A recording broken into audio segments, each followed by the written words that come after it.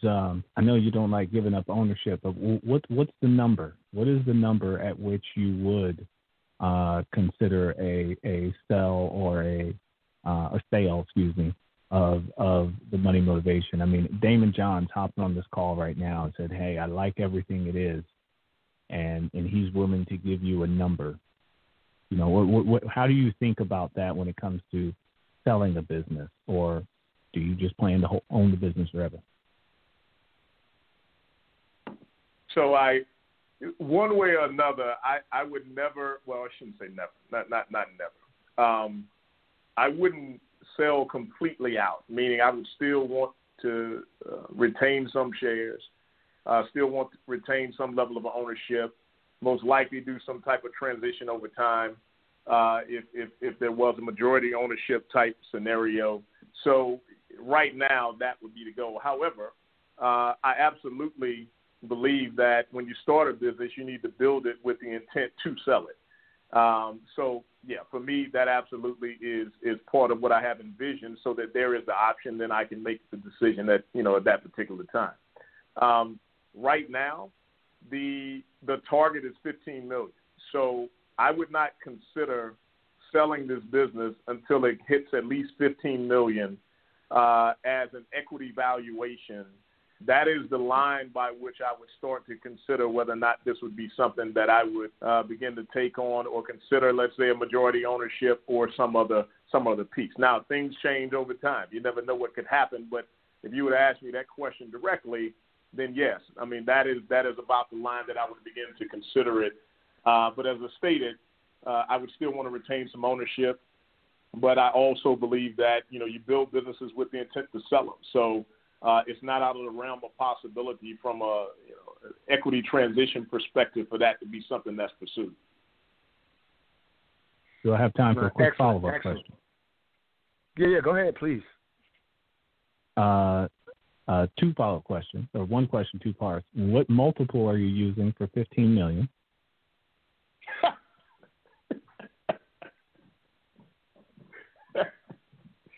So that's got him. Look at him. Real talk. Yeah, that's the equity valuation, barring the multiple. I haven't even identified what the multiple would be. Gets to the volume of sales, but that is the minimum equity valuation that I would consider it. Okay, so let's pretend it's a 5x multiple. So that means you got a $3 million. Let's pretend we're doing sales, $10 million. So you're doing $3 million.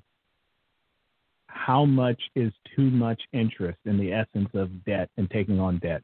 How much would be too much interest to take on 1 times your annual sales in debt? So at what interest rate would you say I wouldn't do it? You mean to take on debt financing? You mean?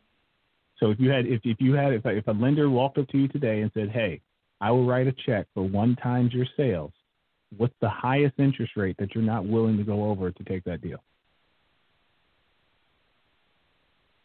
Wait, I'm missing something in your question. You mean this person writing me a $1 million check as a loan? As a debt financing loan? As a debt financing loan, no ownership. If you have $1 million in sales today, he said, "I'll write you a check for $1 million." Got it. At what interest rate would you say I'm not doing that deal?